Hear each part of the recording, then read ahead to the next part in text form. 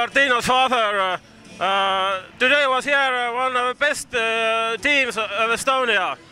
I've been watching the games online, and it's really interesting. It's great games to watch, and those teams went at it today pretty well, especially with the guys that were injured for Rapla. I think the team really hung in there and played well, so it's exciting to see and be over here to watch it. How was Will's game? Well, it looked like he played okay. You know, he can always, I think, you know, there's some things that he'll see when he thinks about it and try and improve on and keep going, but I think he's getting better, getting used to the game over here. It's a lot different than it is in the U.S. He was talked about that last night when he got in. He was going to have to play a lot, so you know, I thought he hung in there pretty well. We've been following him. You know, I was fortunate enough to watch him almost, you know, through his whole college career. He was near home, and I love coming out and watching it. And the team, they got a great bunch of guys here. It's fun to see how they interact and play together. It's really interesting. Your first time in Estonia? Yeah, first time in Europe. What is the first impression?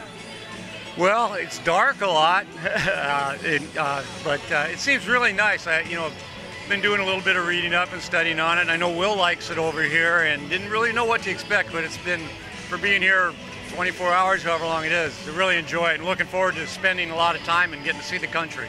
What is the biggest surprise here in Estonia for you?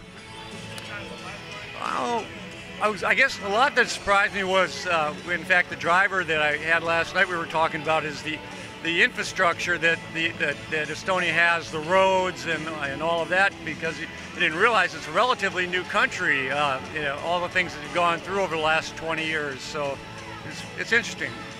Okay, you will stay here in Estonia, will be New Year?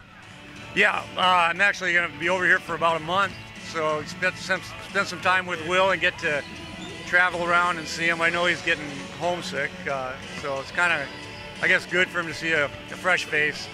Okay, thank you. Great, thank you very much. Happy New Year for you. Same to you. Thanks very much. Happy New Year. Thank you. Take care.